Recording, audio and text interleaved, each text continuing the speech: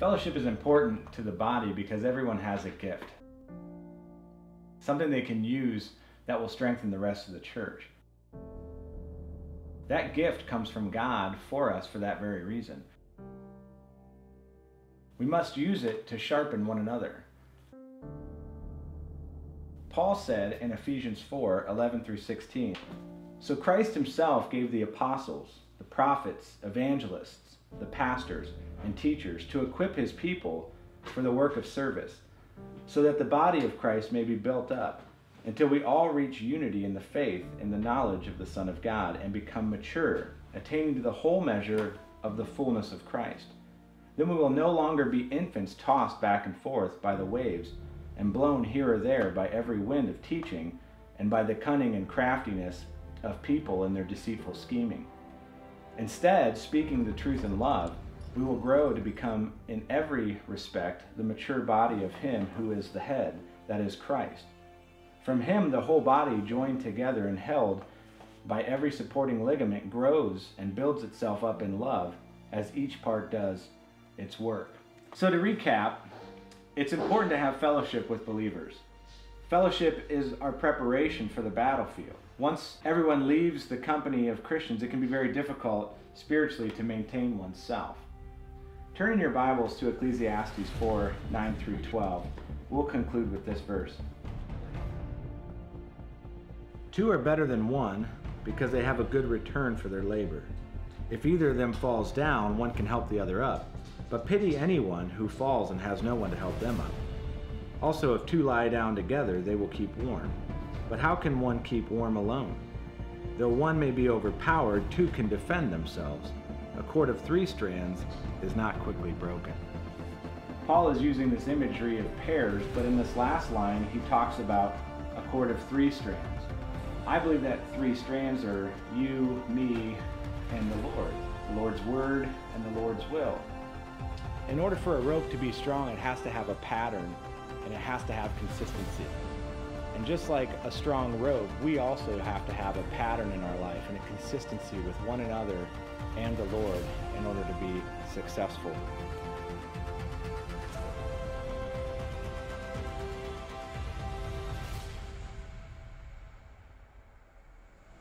Let's pray. Lord, you have told us not to forsake the gathering of the body. It's in our time of fellowship that we can sharpen each other, as iron sharpens iron.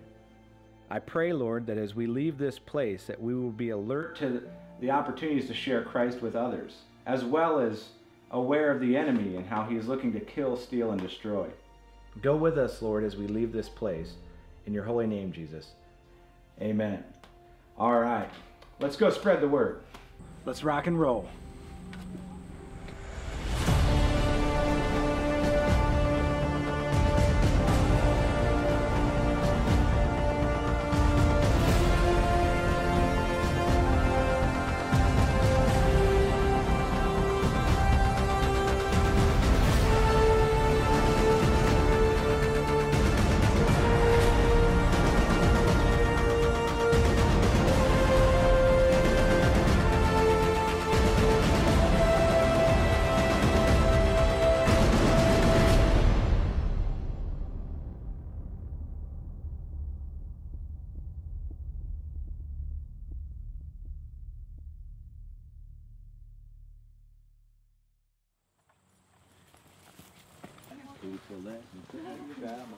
Oh, better. Hey guys, what's up?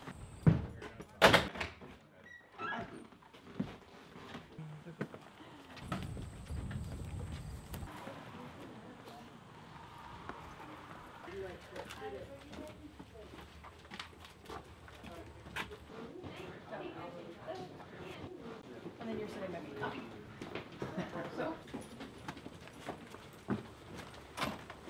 Sorry, you're fine. So what did Cody do? I'll let you get in around me. I think I'll take this seat. Shoes on.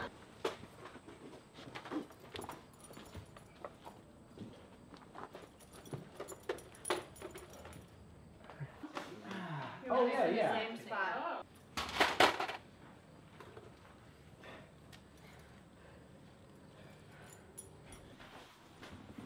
All right, well, before we begin, it looks like we got a new person here today. Who is that?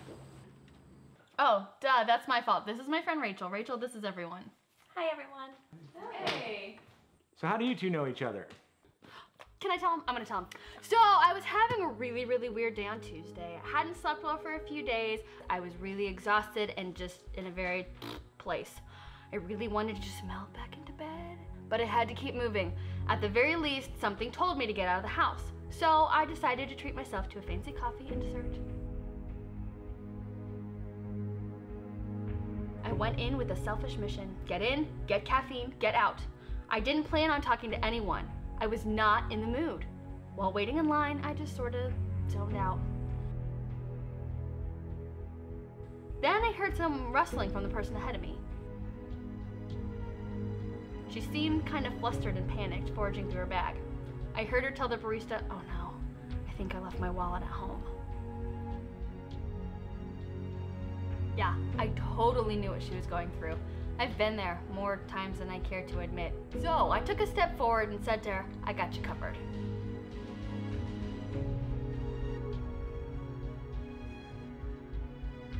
I could see the relief in her eyes and a smile came across her face. She whispered her gratitude as I handed the barista my credit card. After we received our drinks, I asked if she would like to join me.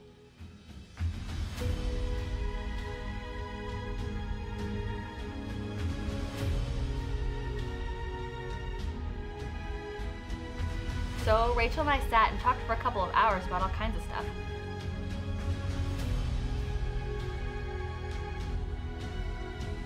We talked about how hard it was for her young daughters to both be in school this year and what a huge adjustment that would be. In fact, I'm nervous about the same thing next year. I told her about the numerous parents going through the same thing in our small group. In doing so, I realized that I too was being encouraged. It was a really great time. And before we finished our coffee, I invited her to join us today. And here we are. That's awesome. Well, welcome to 24/7. Okay, so how's everybody else doing? John, how about you? How are you doing? That's a good question. I had a moment at work a few days ago that basically called into question everything I ever thought about my spiritual maturity. So yeah.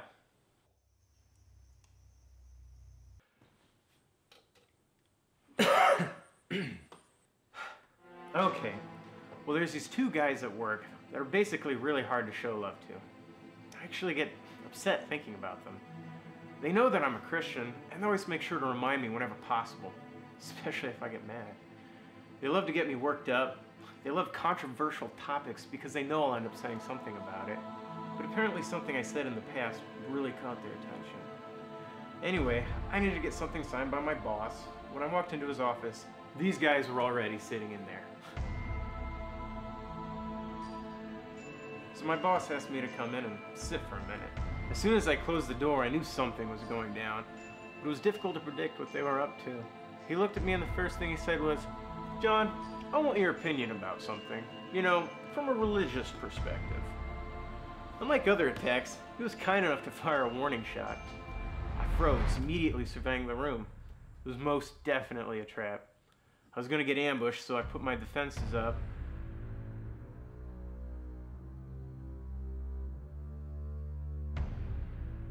Then he fired again, again, and again.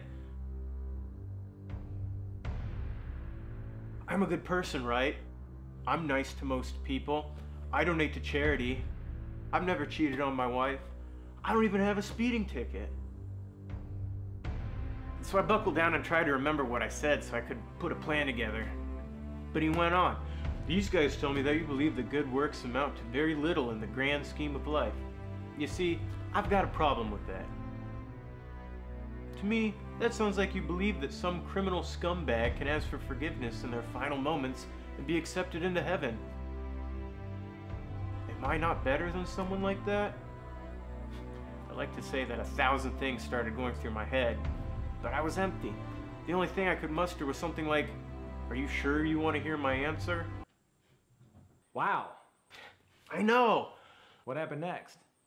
That started a hailstorm of scenarios. Can someone from ISIS be saved? What about pedophiles? What about murders? What about pedophile murders? What about someone who commits suicide? I tried responding, but I kept getting jammed up with my words. Those were rapid-fire questions that I thought I knew the answers to, and maybe I did, but I didn't have the verses memorized to support my claims. Everything I tried to say failed to make an impact, like, at all. They just kept coming at me more and more.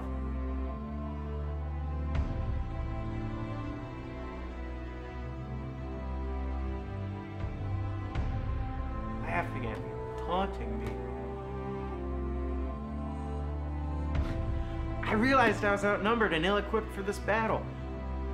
The last thing I wanted to do was to make things worse or shut them down for future discussions.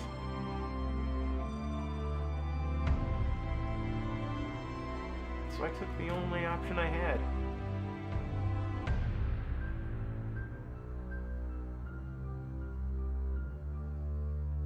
Retreated back to my desk, defeated and broken.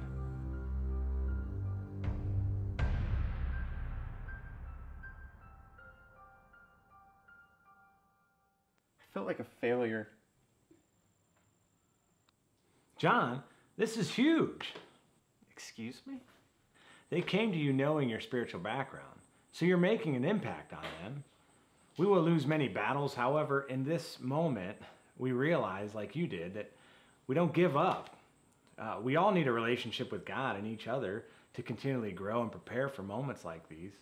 I cannot stress the power and the encouragement I personally get from this small group. I hope you feel it too. This is where we pick each other up, dust each other off, and start all over again.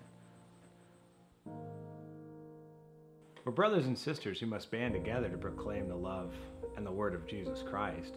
This is family. We'll keep you in our prayers during the upcoming weeks. And speaking of family, where's Sarah? She hasn't been here in over a month. Does anyone know where she's been? Well, like we learned last time, we know very well that too much time away from the fellow believers like this group is never a good thing. Who's willing to follow up with her this week? I'll do it.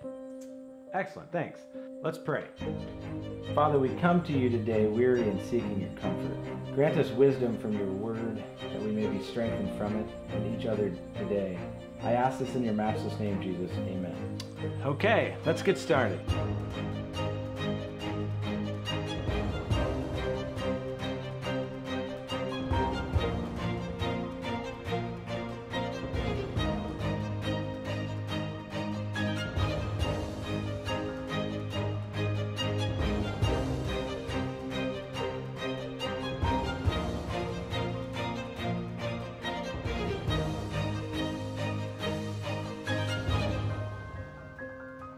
Let's load up.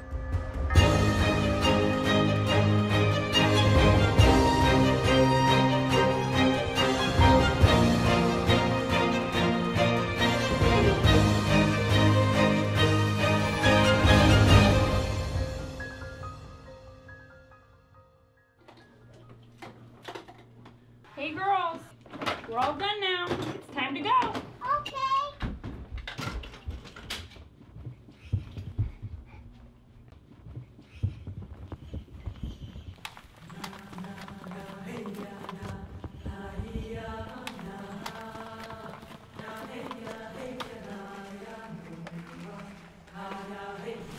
This is gonna be epic!